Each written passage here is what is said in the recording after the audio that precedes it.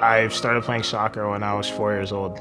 My mom signed me up at a club called Clairley Westview. She signed me up for a bunch of different sports, and soccer was the only one where I was like actually excited to go. In the middle, can he get there?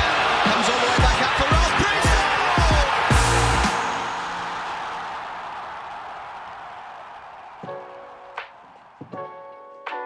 I always knew I was pretty good. When you're playing and it's kind of easy, I guess, and you're better than the other kids, I think you have some sort of kind of awareness that you're pretty good at it.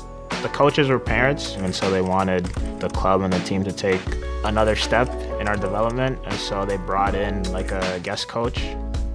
He spoke French, I spoke French, he's from Cameroon, my family's from Cameroon, so we kind of built a rapport. For him, the goal was kind of clear and it was obvious. It was to get me to TFC as soon as possible. And they took me when I was 14. The goal, the path became clear. It was, I'm going to be a first team player. I went to preseason with the first team in 2020. And then after MLS was back, I integrated like first team training sessions. And so when you're going up against the best players in the league every single day in training, it gives you the confidence that you can do it against anyone. My first start was against Inter Miami.